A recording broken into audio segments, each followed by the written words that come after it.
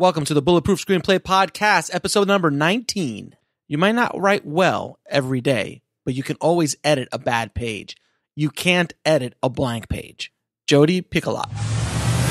Broadcasting from a dark, windowless room in Hollywood when we really should be working on that next draft. It's the Bulletproof Screenplay Podcast, showing you the craft and business of screenwriting while teaching you how to make your screenplay bulletproof. And here's your host, Alex Ferrari. Welcome to another episode of the Bulletproof Screenplay Podcast. I am your humble host, Alex Ferrari.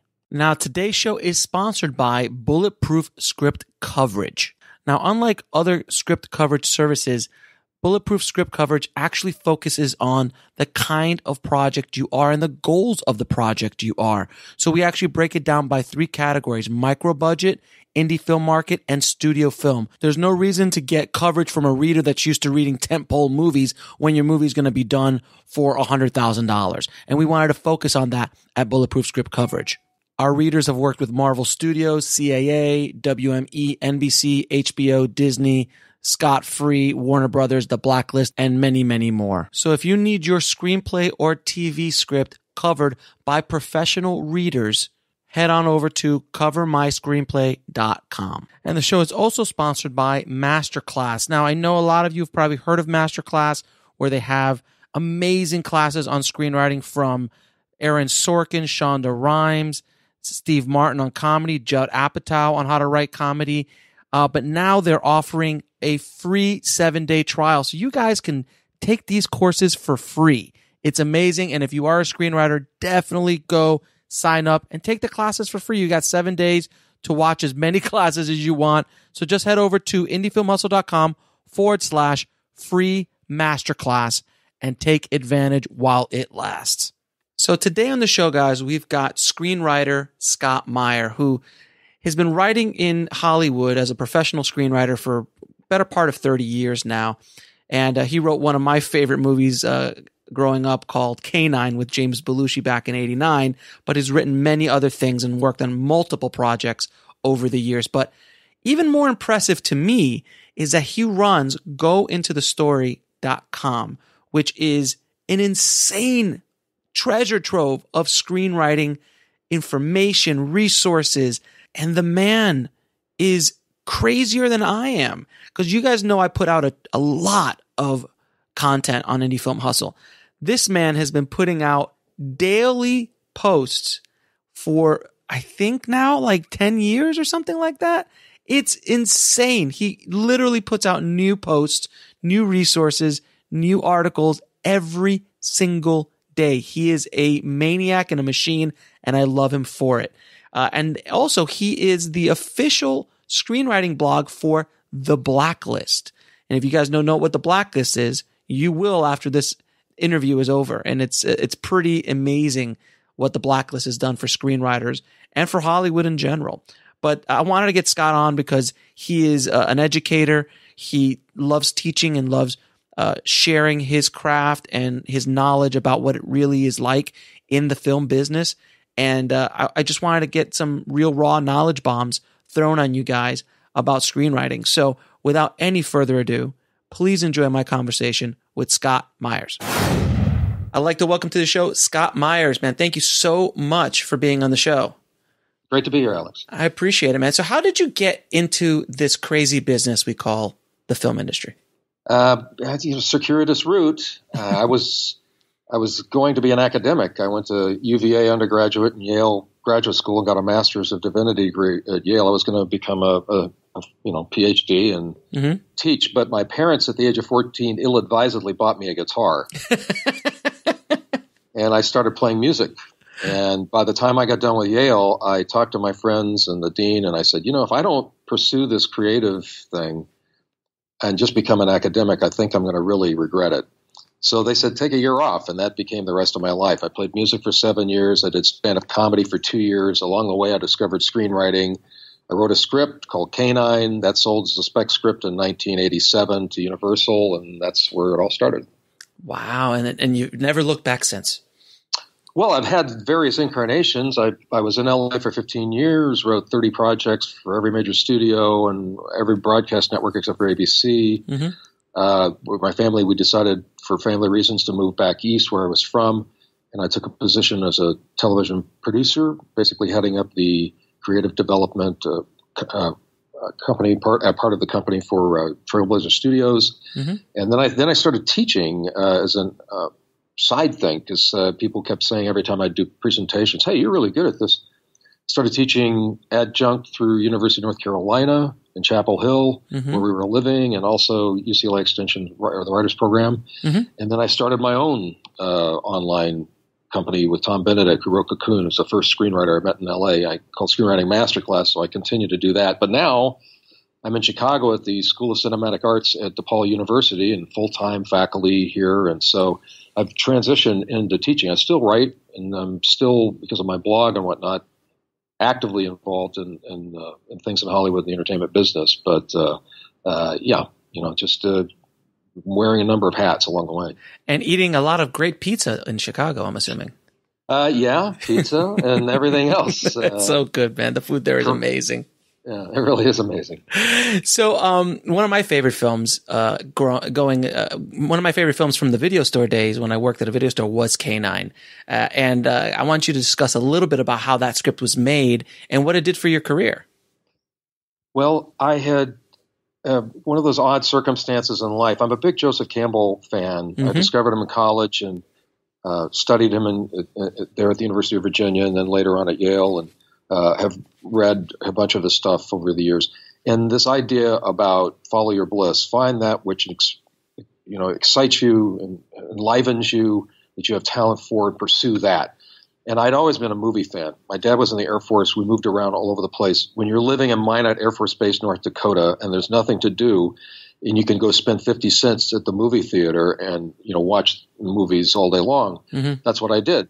So I was a huge movie fan. And as it happened one night, I was doing stand-up comedy in a club in Ventura, California. I'd gotten to know the owner, one of the owners there, and he was going to the USC Peter Stark producing program. And mm-hmm. the script that he had that he was going to use for his master's thesis had dropped out. It actually got optioned. And it just happened that day.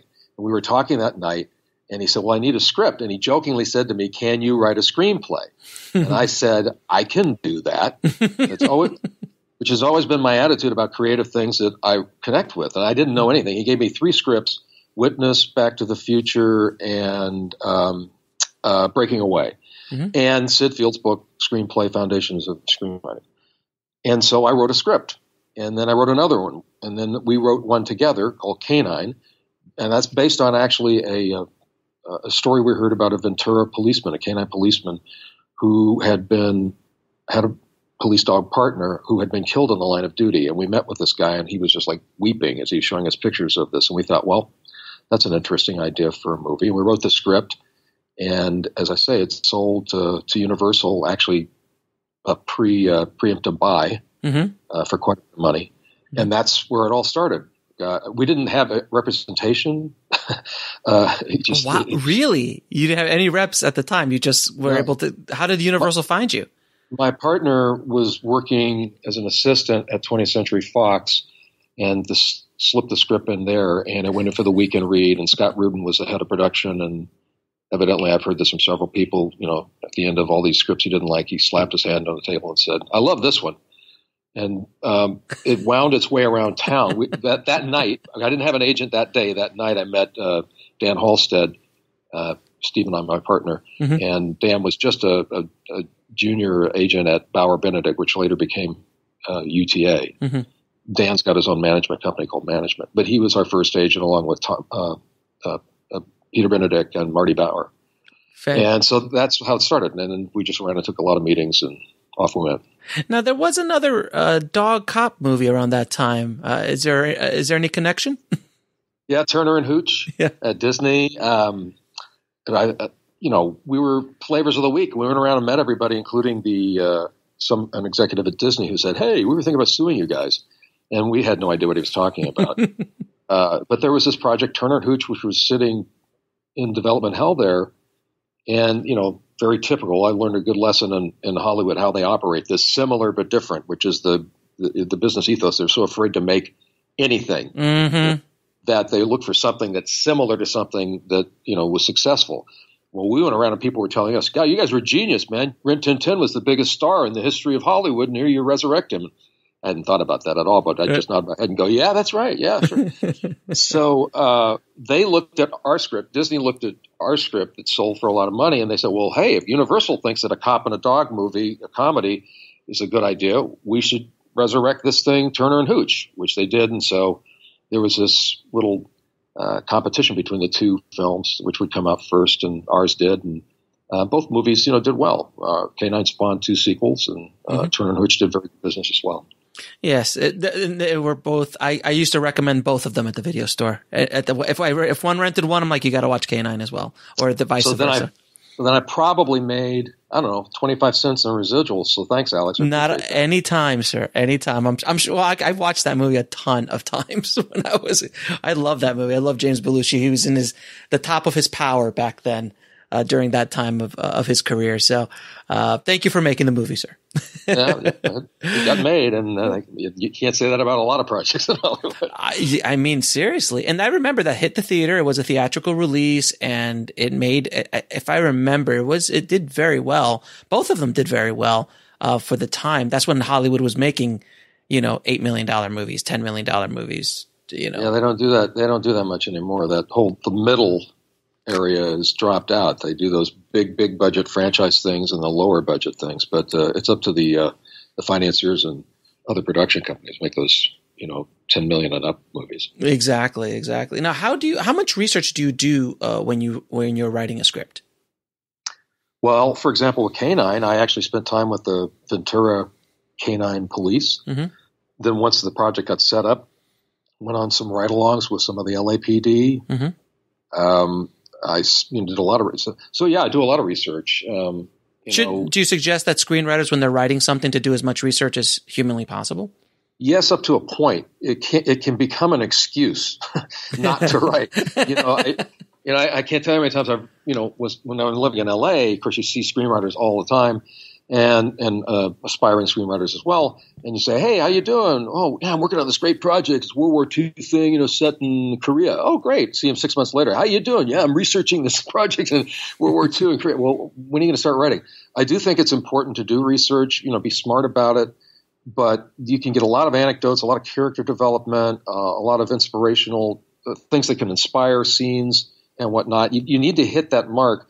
That big 25-cent word. The script has to have a sense of verisimilitude. It's got to feel real. It's not a documentary, mm-hmm. but it's got to come across as authentic. You have to gain the confidence of the reader that you know what you're talking about. So to the degree that you have to do the research to get to that point, then research is important. Yeah, and if you walk into any Starbucks here in LA, you cannot see a laptop without Final Draft on it.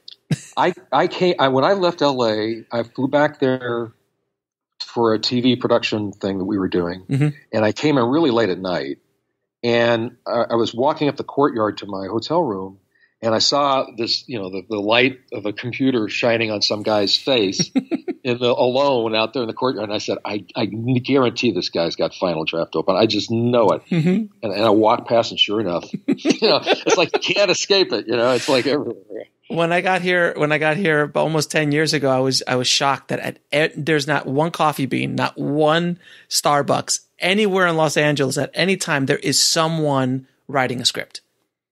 And that can be both debilitating emotionally, because you realize, oh my gosh, everybody's like out there trying to do this or doing it. Mm-hmm. But it can also be inspiring in a wicked sort of way, in that you realize that when you're not writing, someone else is. Mm-hmm. And so that can put that sort of negative reinforcement to get your butt in the chair to actually write. Yeah, writing is screenwriting is an extremely competitive sport, especially here in Hollywood.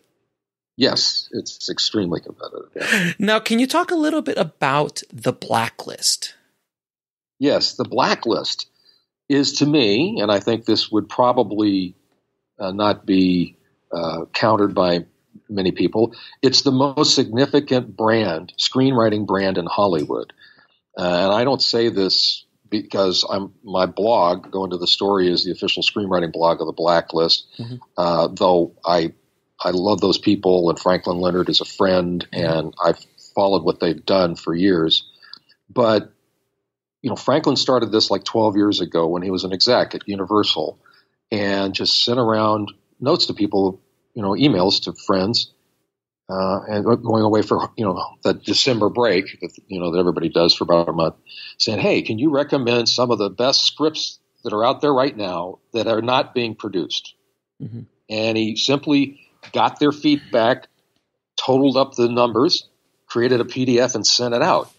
And it became like this thing. It's evolved now to the point where in December, it's basically, I think, the second Monday in December, they come out with the annual blacklist. That's a big deal.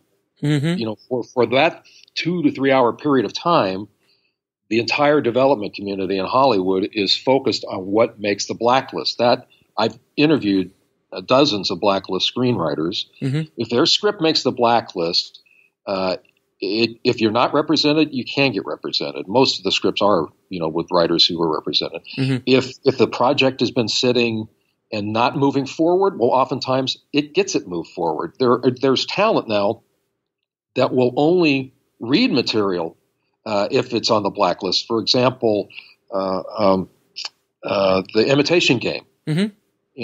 Benedict Cumberbatch read that script because it was a top blacklist script. I've read several actors who talk about how that essentially it's an imprimatur. The blacklist is a good housekeeping seal of approval that the community, the development community, is saying this is a script, worthy of your attention. So the blacklist is an important brand for screenwriters in Hollywood, and I can tell you that every writer that I've interviewed who's made the blacklist, it's been a big boost to their career. As well as helping to get movies made. And a lot of the scripts that are on the blacklist sometimes are, from what I've known and from what I've read over the years, is like some scripts are just, they're not producible sometimes. They're so good or they're so out there that they're wonderful scripts, but Hollywood would just not take the chance on them. Does that happen often too? Often. I mean, it's, just getting anything made is extremely hard in Hollywood, even if it comes with the kudos from the blacklist. Mm-hmm. Yeah, there have been certain projects, like there was a project about a comedy about Ronald Reagan being president, who was, suffering from essentially early, dementia. Mm-hmm. And that looked like that was going to go forward, but then, some people thought that was insensitive or whatnot, so that got pulled. Ironically, some of the more bizarre scripts, I think the blacklist helps. For example, there was the script the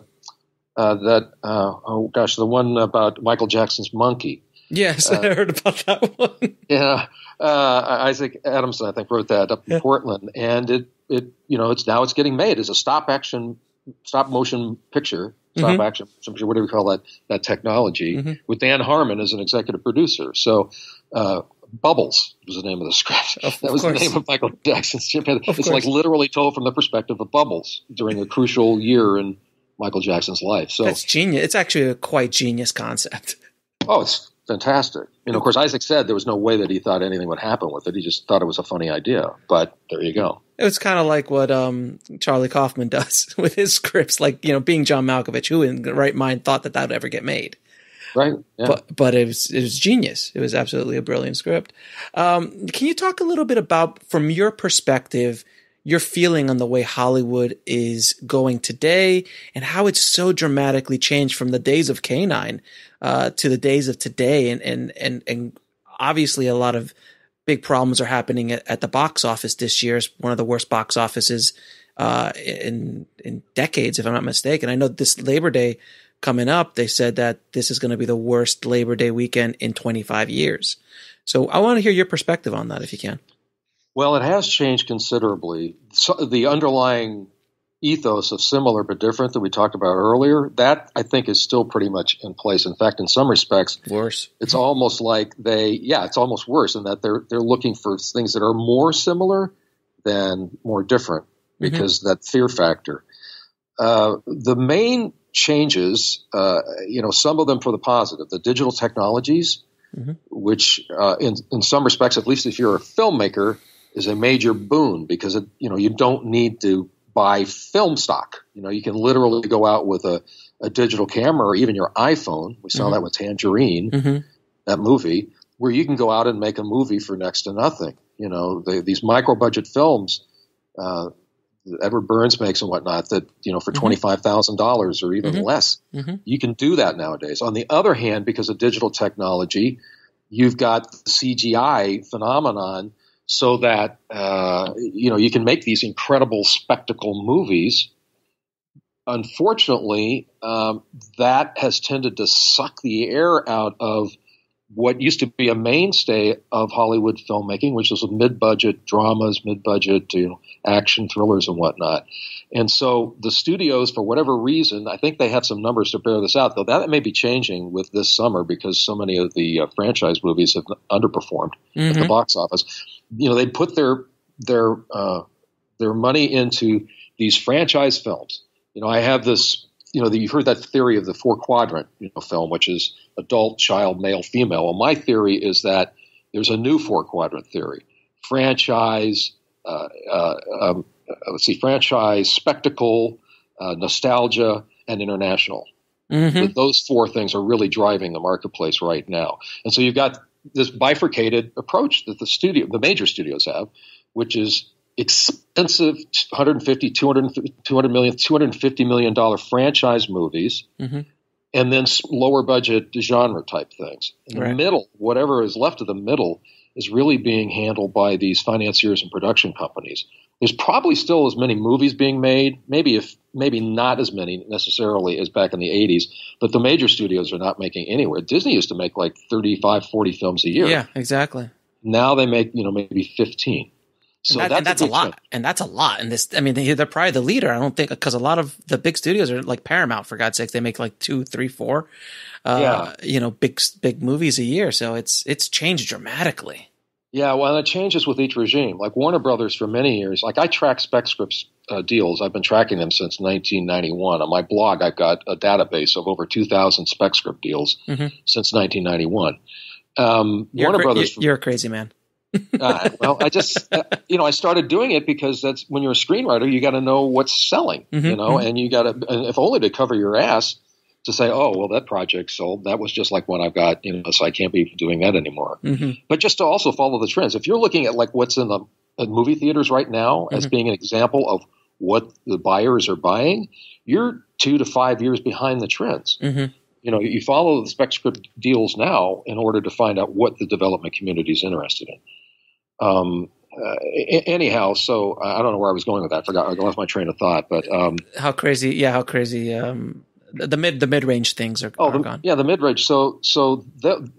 These financiers, these so-called financiers, many of them sons and daughters of billionaires like Megan Ellison and David Ellison, Annapurna Productions. They will step in and they'll make some of these movies, that we would typically see in the past. The studios would have been doing, but the studios aren't. But we'll see. It'll be interesting. I'm not sure whether, maybe there's a bit of franchise fatigue. And the idea that they can just throw spectacle on the screen. By the way, Aristotle, that was the least important thing in his list of things in poetic. Spectacle was at the very bottom. Right. And it's like, you have all this stuff on the screen. If there's no emotional resonance with the characters, what does it mean? Well, that has tended to play out okay. Some of these movies that have done poorly domestically have done okay internationally, which now is basically 70% of box office revenues. But they're getting more savvy about this. They're saying, hey, wait a minute, we want a good story too. So I'm not so sure that we might see a little bit of a retrenchment where they start to make a few more movies and lower budget movies, the major studios. But we'll see. Look at a movie like Deadpool, which is an anomaly, but that is a big studio movie, but it was made for $40 million and did not. It was a complete against everything that the studios normally do. It's a R-rated movie. It was a second tier, a third tier character.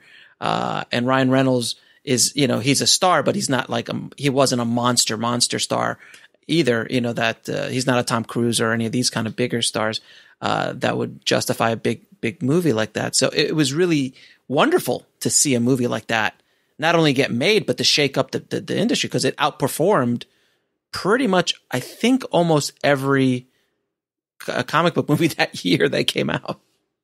Yeah, those writers, that took them 10 years. Yeah, to get the thing. Ryan Reynolds basically, kept not stringing them along, but supporting that project because people were saying, well, who's going to go see an R-rated superhero movie that's basically kind of winking at the genre? Right. And then the way they finally got it done is Ryan Reynolds leaked some footage onto the internet and everyone went crazy. Yeah. Same thing, a similar thing with Arrival. Eric Heiser, I know, he would go around town when he was having all these meetings and they'd say, well, what, after the end of the meeting, hey, what's your passion project? And he'd whip out the short story by Ted Chiang, Story of Your Life, and say, I'd like to do this. And they'd say, oh, great. Well, what is it? Well, it's about these aliens that, aliens. Oh, that's great. So, yeah. And so the hero, is like the big action thing. Well, no, not really. The hero's a woman and she's a linguist. She's a what? She's a linguist. And so, but there's still a big action, blowing up. No, actually, the aliens just leave. It's a linguist who solves it. And they would just, nobody was going to make this movie until, some producers finally saw it. And now, you see it. It's a fantastic movie and it's done really well. It always takes one person to say yes, one person who's got clout and passion for it. Yeah. And you just try to find, as a screenwriter, you try and find those people. Yes. Because, on paper, that doesn't look, it doesn't fit in all the boxes that a studio would be looking for. It's in like none of the boxes. Not even one. Not even one. Other than science fiction, but a female lead, drama, a linguist. Yeah, I know. It's no action. What? It didn't make any sense. Do you ever think that Hollywood is going to come around to original ideas and really start focusing on them? Because they might be riskier, but these franchises that they keep bringing up, they're all from 80s, 90s, and even 2000s. And that's what they keep recycling. And they're even going deeper now into television and anything that's, but there's a certain point where they're going to run out. They're going to run out of, they're redoing Fantastic Four again. They're rebooting it again. Like, guys, just original. What do you think? Look, if you talk to, most working screenwriters, yeah, we all say the same thing, which is we'd love to see more original movies made. Mm-hmm. But the reality is, again, it's a fear-based business. And right now, frankly, this nostalgia element is just huge. Stranger Things and that kind of, yeah. And so, like the perfect, what really drove this home to me was when I saw Jurassic World. Mm-hmm. You remember that the Spielberg gaze, when they look up and, right? In Jurassic Park, when you first saw that was when they saw the dinosaurs for the first time. Mm-hmm. In Jurassic World, when you first saw that, it's when they saw the park for the first time. So the Jurassic World was a wash in nostalgia about the movie Jurassic Park as exhibited in the actual park itself. Mm-hmm. So I think we see that right now, and that's a major driver. Frankly, even many blacklist scripts that do well have a nostalgic element. Last year, the top script was on Madonna. The year that she was, Blonde Ambition. She was going to break out that year. The year before that was Bubbles on Michael Jackson. Mm-hmm. Yesterday, a spec script sold that was called Jack and Dick, about the odd friendship between Jack Kennedy and Dick Nixon. Really? So that's, yeah. So you see a lot of these blacklist scripts, the dramas are historically based dramas that evoke something of our past. And so you can still do original movies, involving nostalgia. But this franchise type thing, yeah, that's just completely all about repeating the same thing. Look, I have a running bet with some writers. How soon will Warner Brothers reboot Harry Potter? Yeah, I was wondering that myself. Like at a certain point, like when are they going to do it again? If they continue to have problems, which they are, it just shrinks the time before because they're going to do that. But they did it with The Hobbit, which was just, oh God, like why? They did that basically as close to a reboot of Lord of the Rings as they could have made. But I was wondering, like, how long is it going to take? I'm like, can they do it? Like, it's Harry Potter. This is something that's never been done in the history of cinema. We'll see. Look, it's an IP. They own it. It's, universally loved. They'll have another generation that will come up and and have their version of Emma Watson and all the rest. I wouldn't put Hollywood. They're driven by obviously trying to make money. But these things are all run in cycles. I remember I was a musician for many years and living in Aspen, Colorado, and which was great at the time because there were all these clubs where we could play. But then disco came along, and so a lot of these clubs turned into disco, and it was very depressing for actual musicians because you wouldn't make as much money that way. But then what came along? Punk music came along, and garage band, the Dire Straits came along with Sultans of Swing, and so that led in the whole Nirvana and all that stuff. So these things run in cycles, and it's the same thing with movies. There will always be filmmakers out there doing original content, and with the digital technologies, it's not that expensive to go out and do things like the Duplass Brothers and whatnot. Where you can just make these movies that are character based, and they'll find their mark. The Big Sick, perfect example. Did you see The Big Sick? No, I have not seen it yet. Movie. It's terrific. It's a terrific movie. It's got like a 98 rating on Rotten Tomatoes, and it's an original film, and it's just touching and human, and done great business, and so there's always room for that type of thing. Now, where agents and managers, how and when do you need to get one? How and when? Well, obviously, it's of a benefit to get represented. You can't typically get material to producers and studios without being represented. Some people can have an entertainment lawyer and do it that way. How do you get a manager, basically, or an agent? First of all, I think my advice to people is you focus on managers. Managers are different breed than agents. Agents are, this is a real generalization, and it varies from agency to agency and management company to management company. But as it was explained to me once by a manager, he said agents wear suits and managers wear blue jeans, which is an interesting way to think about it. And agents are deal makers, largely. That's their primary thing. Managers are more about nurturing the careers of writers, and so they can spend a lot more time with writers, actually developing material and whatnot. Again, it varies from manager to manager. They're much more likely to be open to unsolicited material. Just email them, do it very briefly, like Seth Blockhead did. He wrote Hannah, and what a great script! Oh, he was in Vancouver, and he's just sent out an email to like 500 managers. New spec script, girl trained to be an assassin. Interested? And he got like 2 responses, and one of them became his manager, and then that led to Hannah. Well, you can be a lot more targeted on that. Whatever project you've got, go IMDb Pro, find 10 to 15 movies that are like yours in the same genre space. Identify the producers who are also managers. That's one of the reasons why agents become managers, because they can also be producers. And then find out their email addresses. Oftentimes you can find them online or through Done Deal Pro. Twitter. That's Twitter, whatever. Yeah. And then to do a very simple thing. Say, I've got a spec script like your movie. And then that's in your subject line. And then you go into your text and just very briefly, here's a log line. Are you interested? I've known a lot of people actually have gotten into the door that way.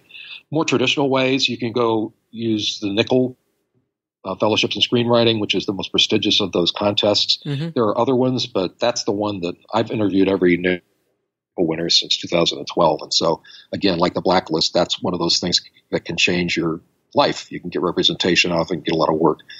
The Blacklist has its website. By the way, I don't get paid by the Blacklist, so I'm not getting a kickback here. But that's been very successful. It's like real-time Hollywood. I think there are like over 3,000 members of the Hollywood development community that track it. It's probably their assistants who do this like on Monday morning and go through and just see what's up there. But you can, from anywhere in the world, upload a script there. Obviously, you have to pay money to have it hosted. You get it evaluated by their readers. But they've had, I think, 5 movies made off of scripts discovered off the Blacklist website at this point, 5. And they've had hundreds of people get representation that way. So there are, as difficult as it is and challenging as it is, and in some ways it's more competitive than ever, it's actually got more access to Hollywood, I think, nowadays than it used to be. It used to be you had to know someone who was sisters with someone, who slept with someone, who worked in the business to get your material to someone who could actually read it and do something about it. Nowadays, there are these conduits into the system, that don't require you to move to LA and become an assistant, though that's certainly an intelligent thing to do if you're young and have the wherewithal to do that. But in terms of getting a manager, that's one way of doing it, is literally you do your research, find some movies that were like your script, and then source those manager producers and just email them. And the best of all worlds, you'd have 3 scripts in the same genre, and say, because that shows that you've got an approach, you've got passion, you're persistent, you've got 3 projects which they could potentially set up or try and get writing assignments for writing assignments, or even get them optioned or sold. But generally speaking, that's one way to do it. Now, can you talk a little bit about what writing assignments are? Open writing assignments? OWAs. That used to be a staple of the business. I mean, I did, of the 30 projects that I have done in Hollywood, when I was out there actually vying for open writing assignments. I don't do it now. I just write on spec, and if they like it, great. If not, then that used to be a staple of the business. I mean, I'd say that probably 20 to 22 of the projects I've written have been open writing assignments. The rest were pitches or specs that sold. An open writing assignment is what it sounds like. It's a project that's at a studio or a production company where they've either got a draft that was written by like a first writer and they feel that it needs some work, or a draft that's been rewritten by a bunch of writers, which is often the case. And they need someone to come in and fix it. In a very fundamental way, a screenwriter in Hollywood is a problem solver. And so executives and production executives will meet with you and say, look, we know the script has problems. We don't know how to fix it.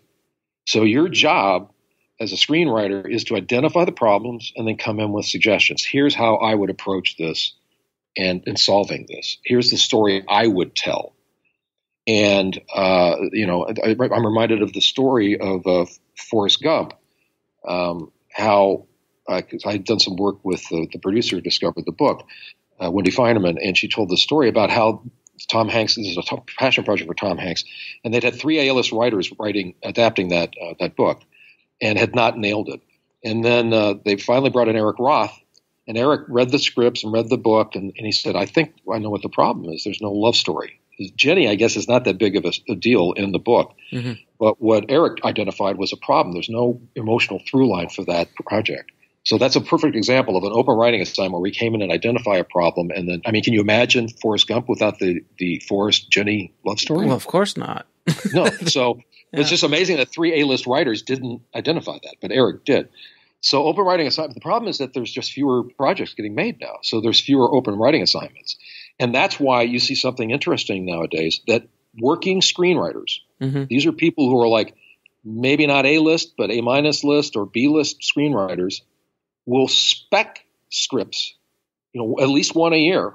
We'll write a spec script, at least one, maybe even 2 a year, even while they're actively involved in the business and getting work, because the open writing assignment arena, you chase those things.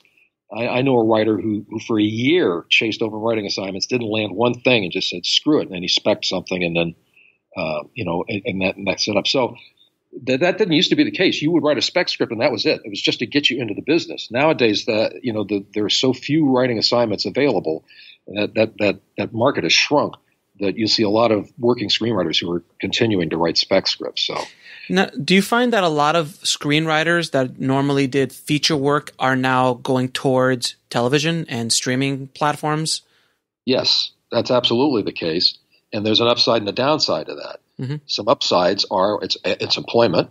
So that's one thing. The downside of that is it's not as much money, and particularly the streaming services, the staffs are smaller, the time pressure, the budgets are less. So you're doing a lot more work in some respects for a lot less money than if you were writing a screenplay. That can vary from project to project, but it is employment, and it also offers writers an opportunity to do these 10 episode chunks, 8 episodes, 12, 13 episodes, these limited run series. They can just go in and knock out a mini, what we used to call a mini series, and they're done with it. It's like a long story. Or they can, do like Holly did with Fargo, and have a 3-season series, which means that he can go off and do the series and then go off and direct a movie too in the same year because it's only 10 episodes or whatnot. So that market has blown up. As they talk about the second golden age of TV or peak TV. Supposedly there are over 500 TV series on broadcast, basic cable, pay cable, and streaming right now. 500, which I think is like quadruple the amount that maybe there were like 10 years ago. Interesting thing is that there's again, it's just like this. There's so many things changing right now. On the one hand, you've got feature writers going over working in TV and bringing those feature sensibilities to TV. And in many respects, what we call TV now does feel like long movies and does have the cinematic quality of movies. On the other hand, we're seeing the flow of ideas from the TV side entering into the film side, where you've got these writers' rooms, working on Transformers at Paramount, or working on the horror movies at Universal, or working on DC Comics or Marvel. So there's this really interesting interplay. And frankly, I don't know that in 10 or 15 years, because people are actually watching Mad Max Fury Road on their iPhone, which of course I would think is insane. It is. But, young people, whatever. In 10 or 15 years, we may not call them movies. We may not call them TV. I mean, I ask my students at the beginning of every quarter, I say, so what are you watching? And they tell me what shows they're watching. I say, how many of you watch them on TV? And no one raises their hand. So why even call it TV if we're not even watching it on TV? Yeah. So why call it film if you're not shooting on film? Not shooting on film? If what is it about, the 2 hours? Maybe we're seeing a growth, by the way, of short films. These short film festivals are expanding. And short films is another way that you can break into Hollywood. Go out and make a 5 to 10 minute film, show your chops as a writer and as a filmmaker. So there's a lot of things in flux. It's a great time to be a content creator. That's one thing. Yeah, there's no doubt. There's a lot more opportunity, but you got to put the work in. And that's something I always preach about to everybody in the business, that they got to work. And this is not going to be a 1-year thing. It's the 10-year plan, and you got to get ready for the long haul. Would you agree? That's exactly right. That's what I tell my university students here at DePaul, who have interest in going out to Hollywood. We have a very, very successful program here and in the LA quarter, where they go out, and typically their spring quarter, the last year as an undergraduate, 90% of the people that come from our program are actually working in the business. This is after several years out there. Now, granted, some of them are in lower level, assistant type positions or PA type things, but many of them are now working as writers and segued into production executive positions and whatnot. But that's why I tell them, you've got to be able to think 7 to 10 years, and really. And part of that is not just about finding work; it's about growing up as a human being. You want to be a storyteller, you got to have stories to tell, and so living life is a big part of it. Absolutely, God, that's like gold to my ears. It's so good to hear somebody else saying stuff like this, because I preach it all the time. And you're right. You can't be a writer. You can't be a filmmaker unless you live. If not, your stuff becomes hacky and it's regurgitated stuff from what you've seen already, as opposed to trying to tell original stories of your experience on the planet. Well, that's one thing that we pride ourselves here at DePaul, because we have a very diverse community of students and faculty and administration. We encourage our students to tell stories that come from their respective backgrounds. The world right now, perhaps never more than ever, needs stories about diverse people. Amen. Different cultures, different subcultures, to put a human face on the other, so that we move past this sort of demonization and fear base about who the other is, but just recognize our shared humanity. And so that's something we're very much in favor of and encourage here at DePaul. Now, can you discuss a little bit about what the anatomy of a screenwriting deal in Hollywood looks like? Well, it's changing. Mm-hmm. As everything else. It used to be you'd get a deal like I did with K9, where they'd acquire it, they'd have an acquisition price, then they'd give you a fee for first draft, and then you'd get a built-in second draft, a rewrite that was built into the contract. After the last Writers Guild strike, 2007, 2008, I think the studios had probably had this in mind before, but they used that to then do these single term deals. Mm-hmm. No guaranteed rewrite, which is a real problem, because what happens is this. If you're only going to get one shot at a project, right, to go forward with it, you get a call. Well, they like the draft, but if you could just make a couple of changes on it, then they bump it up, to the food chain, So, okay, so you go away, and now you're doing an unpaid, rewrite. Mm-hmm. You hand it back in. Hey, got just this one thing. If you can do this one thing. So now, and your agents, are going to say pretty much the same thing to you. Well, it's your choice, but if you want to go in with your best foot forward, wink, wink, nod, nod. So that's been a problem. But the deal is structured. Look, you can make a goodly amount of money from project to project. A lot of these deals that you see trumpeted as a sale are actually options, mm-hmm. which can be for as little as $10,000 or $5,000 or even less. Mm-hmm. So it's not a lot of money. I'd say maybe the typical deal, it's hard to say, you get maybe $75,000 against $175,000. What that means is you're going to get $75,000 compensation for the script and your writing services, versus if it's $175,000, another $100,000 should the movie get made. That's reducible by if you share writing credit with someone else. But in the old days, like K9 sold for $750,000. Mm-hmm. And there are scripts that do sell for that much money, but it's just very rare. But so when you see somebody say, "Oh, it's a six-figure deal," you have to be very careful about that, because that six figures is almost assuredly talking about the back end stuff. It's like that, that $80,000 against $200,000. So they're saying it's a six-figure deal. They're saying that $200,000, but you're not guaranteed that money. You're only guaranteed the $80,000. You also get net profit participation, which translates into $0. There's like hardly any movie that ever gets to net, because the studios have various sets of accounting books, and then Forrest Gump still hasn't made any money. So, well, when they have gross profit, like Tom Hanks gets $1, gross. Well, can you talk a little bit about the difference between net and gross for the audience?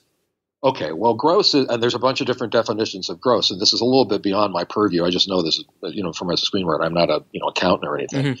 There's these various definitions of gross. $1, which is, I think, the one where basically every penny from the that's being spent, that whoever that talent is, they're going to get a percentage of that from $1. Then there's reduced gross and various definitions of gross. But basically, that's what you want. You want to get a gross profit participation deal if you can get it. There are writers who get that, I would imagine, like probably Sorkin gets it, and some of the other A-list writers who are very, very well established. But that's more along the lines of directors and top talent, top acting talent. Net is where they say, okay, if we get the net profit, then you're going to get your percentage, 2.5% or 5% or whatever it is. Mm-hmm. But you never reach net, because the studios will assign all sorts of costs to the production. See, they'll create a production company for the production. Mm-hmm. Then they lend the money to the production to produce the thing, and they charge interest on that loan. That interest goes back to the studio, and it's also a cost to the production. Mm. See what I'm saying? So it's like really, really hard to get to net. I think perhaps My Big Fat Greek Wedding, a movie like that, which cost $5 million and mm-hmm. Grossed upward to $300 million. Mm-hmm. Nia Vardalos probably saw some net dollars on that, but mm-hmm. very, very rare. Yeah. So can you list off a few of the do's and the don'ts on the business side of screenwriting? Because I know that's a very mysterious thing, the business of screenwriting for screenwriters. Everyone's always talking about the craft, but the business side's not talked about that much. Well, on my blog, I've got like 200 blog posts called The Business of Screenwriting. So Yes. you could go into the story.com and read that. I've got a whole slew of things there. Mm-hmm. Well, first thing is learn the craft, and you know, that's super important. You've got to, Yes. my mantra, right? Watch movies, read scripts, write pages. You know, it's possible to learn what you need to do just by doing that. And reading scripts is the one area that people tend to fall down on. It's incredibly important to read scripts, not just the classic scripts, but current scripts written in the last 5 years that are done, you know, movie scripts and or blacklist scripts or nickel scripts, because you're learning the style, sensibilities, and just getting into the mindset of what people are responding to in Hollywood. But you need to learn your craft. You need to find your voice. You need to have an approach to story prep and how you get through so that you're confident enough to know that when you sign that contract, you know, for $200,000 to write this project, you're going, yay, and you turn the page and it says script due in 10 weeks. And, you know, your sphincter doesn't go up through your mouth. You know, you got to have the confidence to be able to do that. And so learning the craft is critical. But there's some basic don'ts. You know, don't be an asshole. You know, That's a big one. People in Hollywood like to work with the people they like to work with. You know, I mean, it sounds kind of silly, but it's absolutely true. If it comes down to writer A or writer B, and writer B is an asshole and writer A is not, and they're both equal talents, you know, then they'll probably go with writer A. You know, everybody you meet is a potential networking opportunity. And I don't like the word networking so much, but I mean, it really is true. You've got to develop a network. Don't expect your agents and managers to land you, you know, gigs. A lot of times you'll land them just through the relationships you develop with production executives. So, you know, nurture those, you know, follow up with an email or a call and say, hey, I really enjoyed meeting you. I thought that was great. And drop in, you know, every so often, like 2-3 months, and say, hey, what's going on? You know, nurture those relationships. Be kind to assistants. Huge. They are human beings just like you. You know, don't overlook them when you're excited to go see that manager, that agent, that studio executive. The assistants are human beings. Moreover, they go up the food chain, and the person who is an assistant today will be a studio executive and could hire you tomorrow. But, you know, just as a human being, you know, be kind to them because they have very, very difficult jobs, and, you know, they are worthy of respect. Do some research, you know, track down who is who in the studio at the executive level with production companies. Know a certain amount about the business. You don't have to let it dictate what you write, but to know and track via the trades, you know, Variety, Hollywood Reporter, Deadline, The Wrap, and stay in conversation with other writers about what's going on. That can be helpful. You have to determine what kind of writer you are. There are some writers who are very successful at chasing the market. You know, I mean, there's a lot of writers who say don't do that, but there are some writers who are like they're action writers or they're thriller writers or they're science fiction writers, and they know what's out there, they know what's being developed, they try and forecast what will be the next thing that will sell. You know, so they're very, very specifically trying to write to a genre space. There are other writers who are exactly the opposite. They just follow their creative instincts.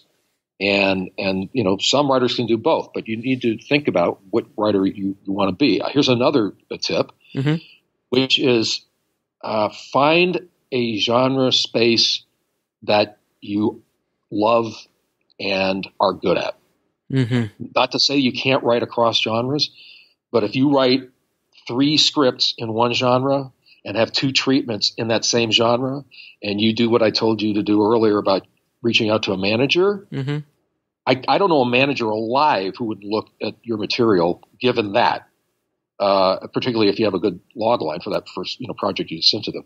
Because if you're in a genre, like this is your thing, I'm an action writer, I'm a thriller writer, you know, I'm a comedy writer, then that's how they put you up for writing assignments. That's how they market you. They brand you, frankly. And so you need to be I'm sorry, go ahead. Yeah, they have to put you in a box. They have to, it's easy. It's an easier sell as opposed to someone who's like, he's a comedy writer, but he also does drama, but hits his one action script and he does sci-fi. But you're right. If you can be a specialist, that's what they're looking for.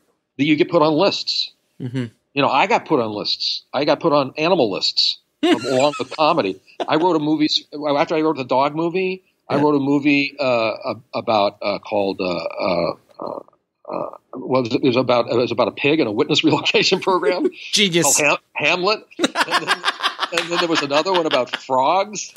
There was another one about frogs. So I joked that I wrote movies about dogs, frogs, and hogs. I mean, they put you they assign these things to you, and if you're willing to do that, right, then that's your brand, and so you can do that for like 7 years and make some good money. Right. That person is is a comedy guy, or that woman is great with with drama or whatnot. Now you can always write a spec and bust out of that, and it's not to say you can't write across genres. I know, like Brian Duffield is very, very successful, and he writes just all sorts of different things. Sure, but generally speaking, when I talk to managers, they prefer to have clients who settle on one genre. So those are some words of advice. I hope you found that helpful. Now, why hasn't Hamlet been made? Oh, that was easy.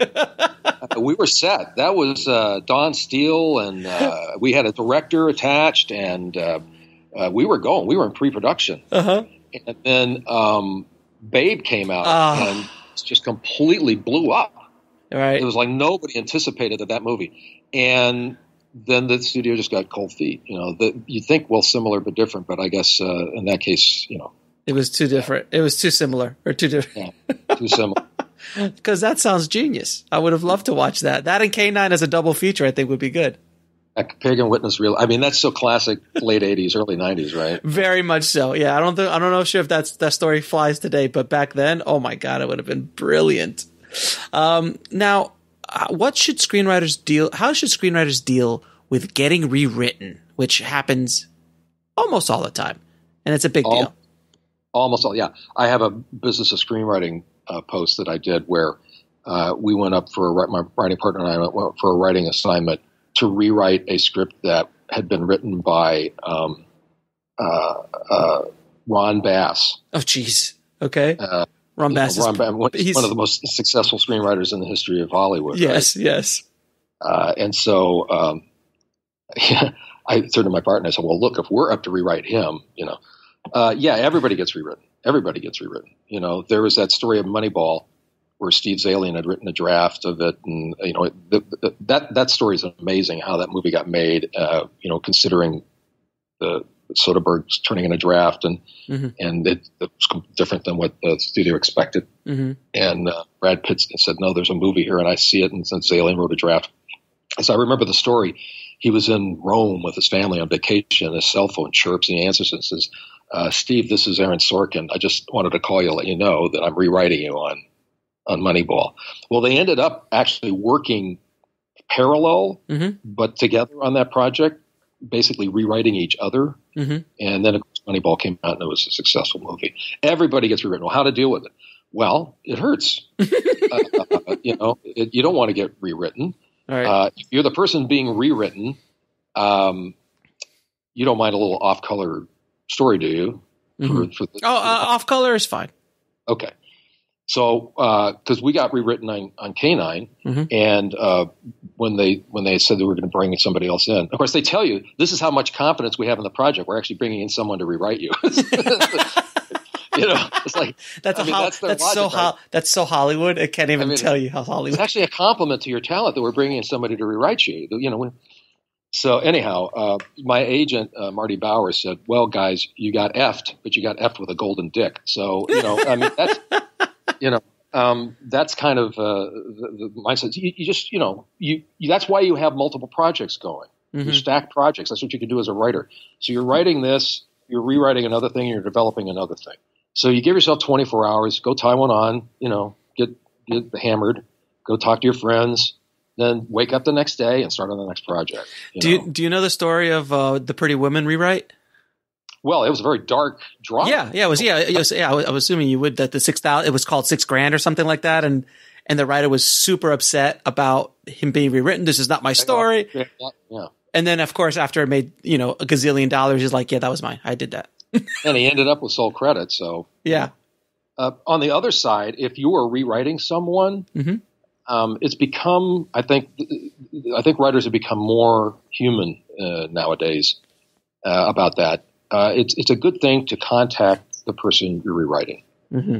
And Eric Heiser, I talked to him about this, and his way of approaching it is, look, they've handed me the keys to your car, and so I'm going to drive it for a while, but it's still your car, and I just wanted you to know. And then you haven't give them an opportunity to talk about, what their vision for it was, and just be a decent human being. That does take a certain amount of humanity, I guess.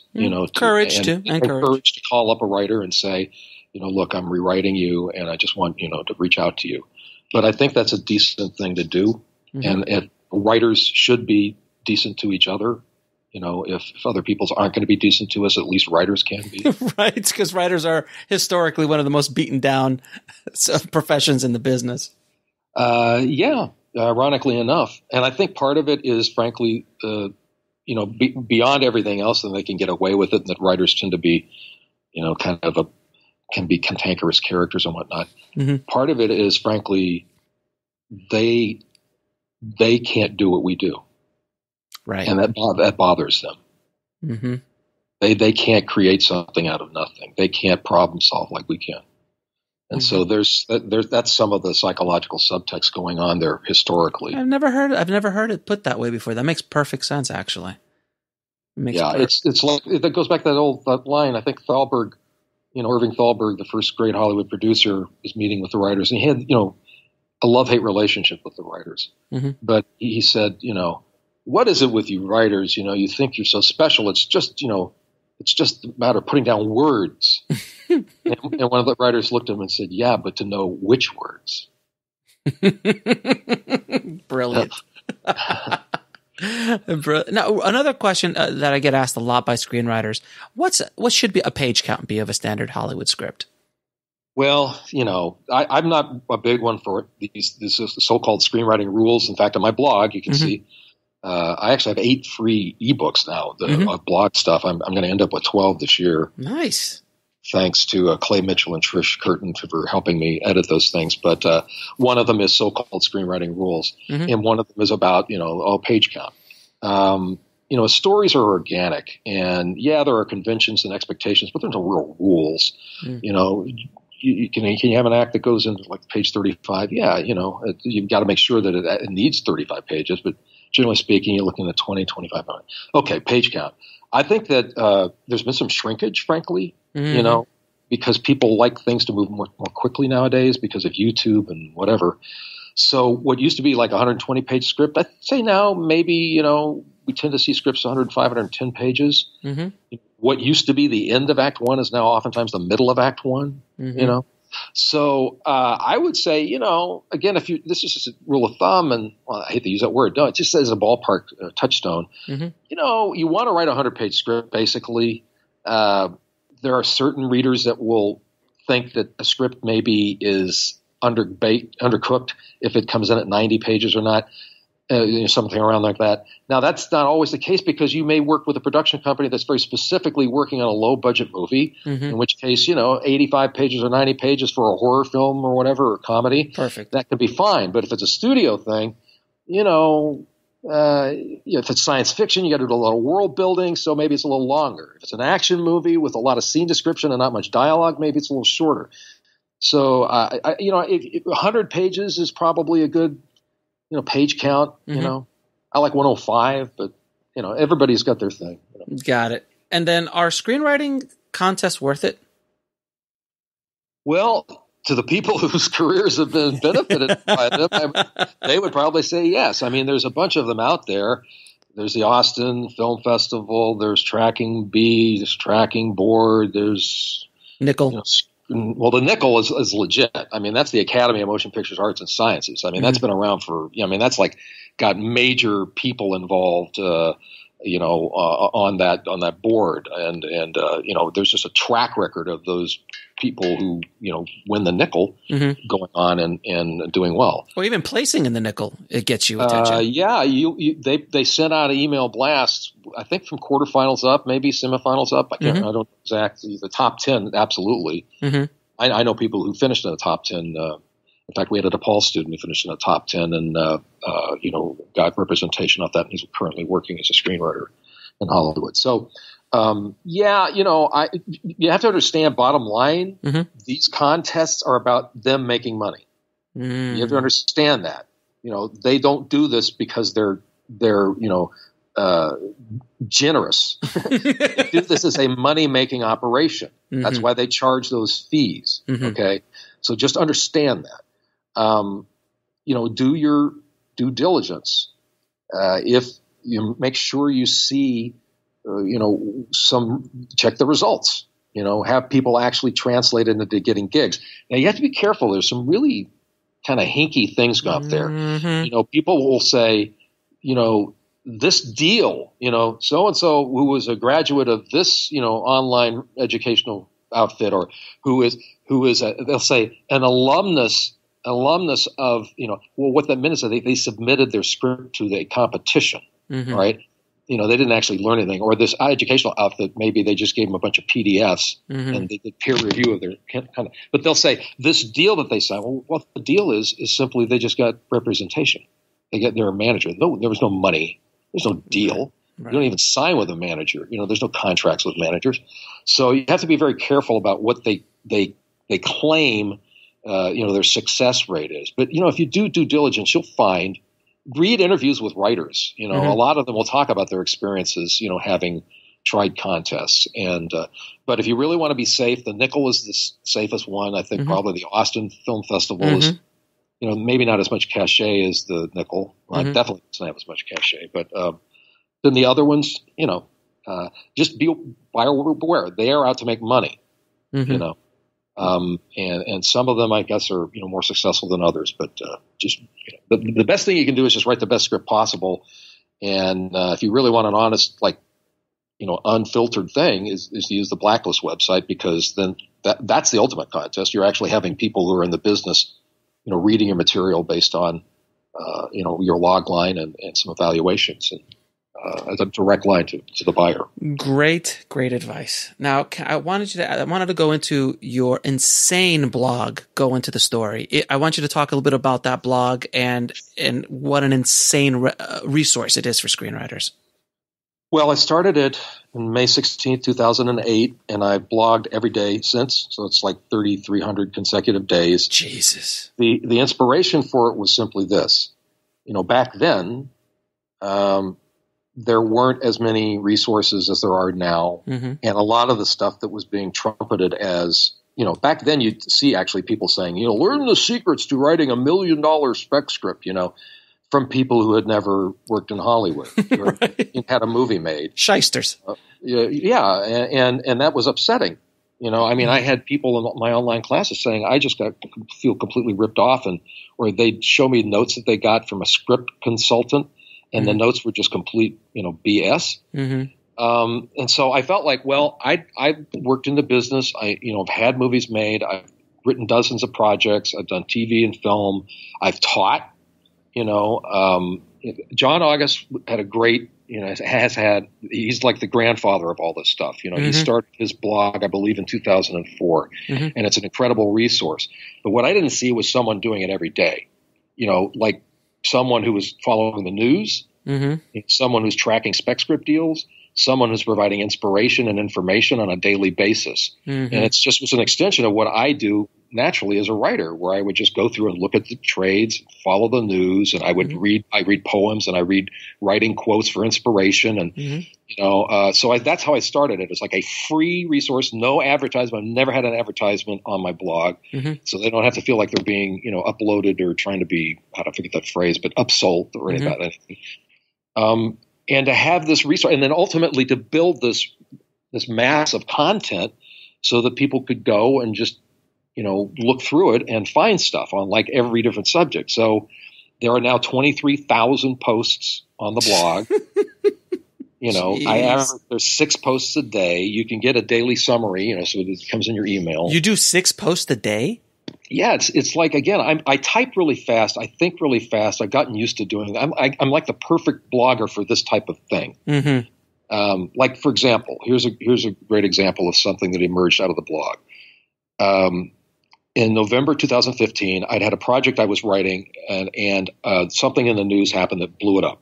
just completely blew it up. I could no longer write that project because of what happened in the news. And I'd had a comedy that I'd been sitting on for some time, and I got so frustrated, I said, well, NaNoWriMo was no longer doing the Script Frenzy, which they did up until 2013, which was a script version of NaNoWriMo, where you write a novel in a month. This would be writing a script in a month. So I just invited people via my blog to join me. In November, I was going to write a zero draft. I said, I'm just going to write this thing from fade in to fade out. It's going to suck, but I'm just going to put the words down. And I normally don't do that. I normally work from an outline, but I just wanted to try it. Well, I had over 1,000 people respond to that. In fact, it created this thing called Zero Draft 30 Challenge, the Zero Draft 30 Challenge, which we now run twice a year. So starting on September 1st, which is tomorrow, we're going to be running the Zero Draft 30 2017 September Challenge. And every day on the blog, I'm going to post something there, along with my other posts, about the challenge, where people come and they talk about, what they're writing. They'll provide some inspirational quotes or videos or whatnot. There's a Facebook group, the Zero Draft 30 Facebook group, which has got 2,300 members, a terrific group of people, very positive-minded. We have a Twitter feed, hashtag ZD30script. And so this is something that's emerged now that twice a year, the idea to get people writing, to write 2 spec scripts a year, which is what you should be doing. And so that's something that's emerged from the blog. The blog has created all sorts of initiatives and community outreach type of things. And it's been very successful. I have more traffic now than I've ever had, site traffic.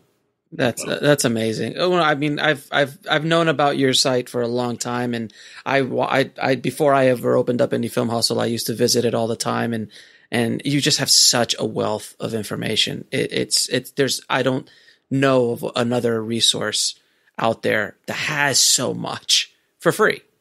For free. It's all free. Yeah. Yeah, let me just one little anecdote about this. I had a friend who's a writer who said, "Scott, why are you doing this? This is insane. Why are you giving away all this content for free?" Right. Basically, almost every good thing that's happened to me professionally since has been because of that blog. Yep. I am now more well connected in Hollywood than I ever was when I lived 2 miles from 20th Century Fox. I know more managers, more agents, more producers, more talent, more writers than I ever did when I was out there. And I would say the exact same thing has happened to me ever since I launched Indie Film Hustle. The amount of connections, relationships, being able to sit down and talk to you for an hour, without a blog, that's very difficult to reach out to people of your caliber. And just as the relationships you've built over the time, it is everything that's happened to me since I opened up Indie Film Hustle has been generally directly because of the blog. So I understand 110%. Yeah, your site is one of those sites that provides quality content, and those resources are great. I think film school's not for everybody. I think at a school like DePaul, where they can literally go out and they're making movies in their freshman year because we've got 3 sound stages at CineSpace where they shoot all the Chicago Fire, Chicago Med, and all that stuff. They've got incredible gear, but film school's not for everybody. So you can put it together, a version of it, by using places like Go Into the Story or your site and other sites. There's just a ton of free quality content. Just make sure you vet things and are looking for the quality sites out there. Now I'm going to ask you the last few questions, which I ask all of my guests. So be prepared for your Oprah questions. I call these the Oprah questions. Okay. What advice would you give a screenwriter wanting to sell their first screenplay? Well, if it's only their first screenplay, they've written their first screenplay, I would say write 2 more. Don't try and sell your first screenplay. I can almost guarantee you that after you've written 3 screenplays, you'll look at your first screenplay and go, wow, I thought I'd written a great script, but it's got some issues. So, and moreover, again, are you going to, when you're signing that contract in the lawyer's office and it says this script is due in 10 weeks, I tell this to my university students, and you can just see them tense up. I say, you've got to have a confidence that you can do this. Now, maybe after one script, like Diablo Cody, did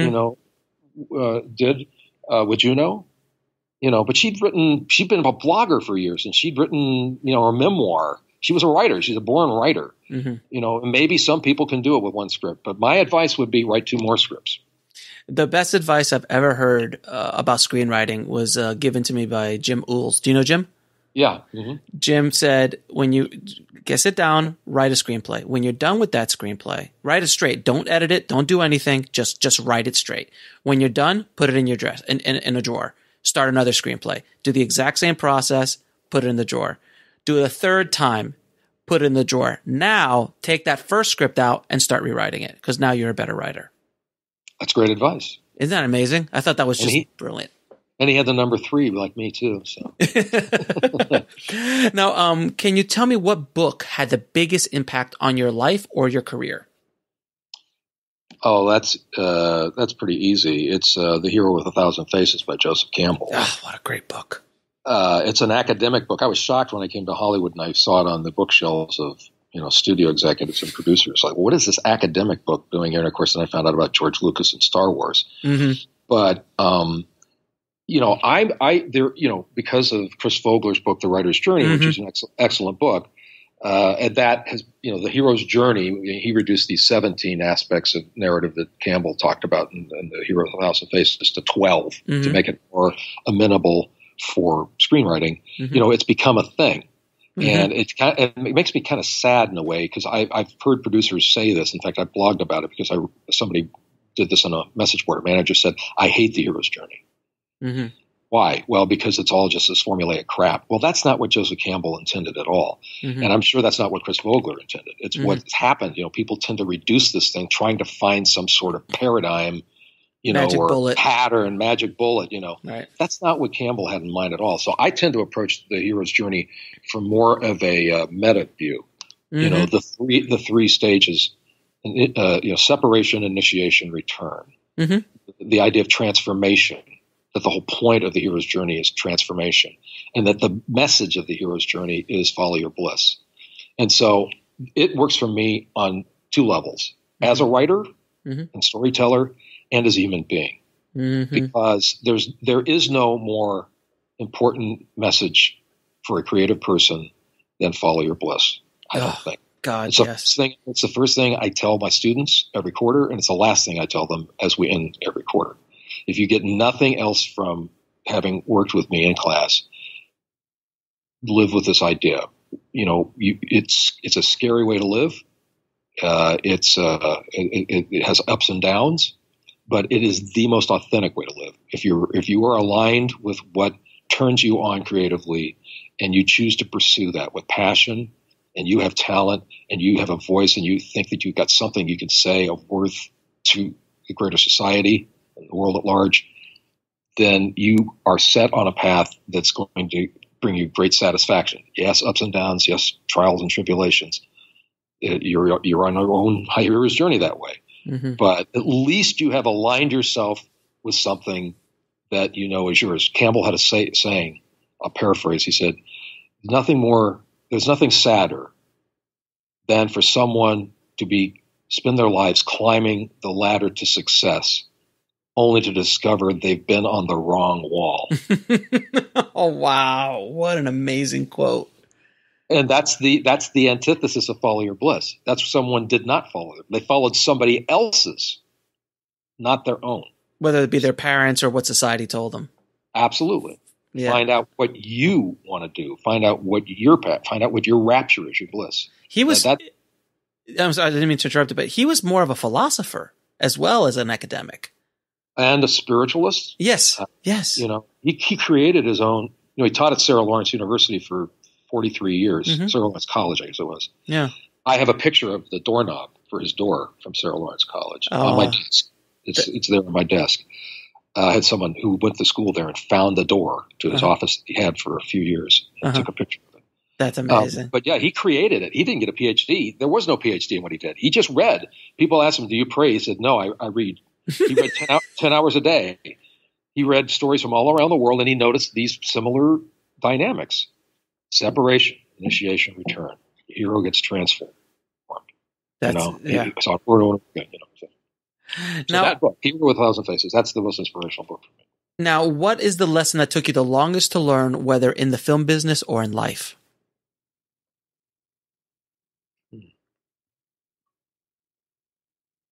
That's a good question. I guess I'm still learning it. For a long time, I looked at my life and I thought, I've never failed. I never even got, like, all the colleges and graduate schools I applied to. I never got rejected by any of them.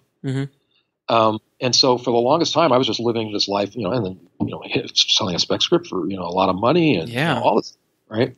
Everything I did, music, comedy, academics, screenwriting, successful.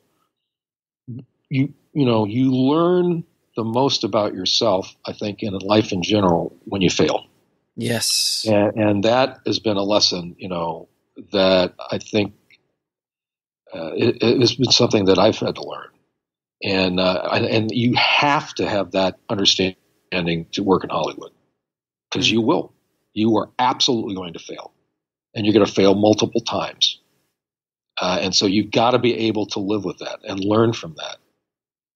So that's probably the most important lesson that I've struggled to come to grips with. It's not fun, obviously, failing, and it's hard to determine from time to time, like, what lessons you can learn from it. But the one thing is universal. You just get up and you go back at it. Persistence. That's writer absolutely. If you fail, just get back up and go on to the next story. Now, what are 3 of your favorite films of all time?